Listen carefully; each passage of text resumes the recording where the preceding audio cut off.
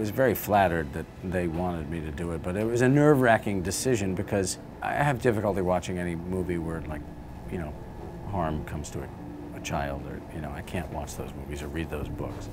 And this was the ultimate, you know, sort of harm. But I thought that the project was so interesting, and I thought that the script was beautiful, and I really wanted to work with Peter and Fran, and I decided to do it. But doing the research and finding that person was really kind of not pleasant. So it was a long shoot, too. And cut! Not that Peter necessarily likes to shoot really, really long days, but you know, he does things very sort of spontaneously. I mean, he'd never shot a movie outside of New Zealand before, so you know, he had to contend with the American rules, which are different than the New Zealand rules. But also just, he was used to working with a specific group of people who understood his aesthetic and his process. That said, it was grueling because of the nature of the character and the nature of the story.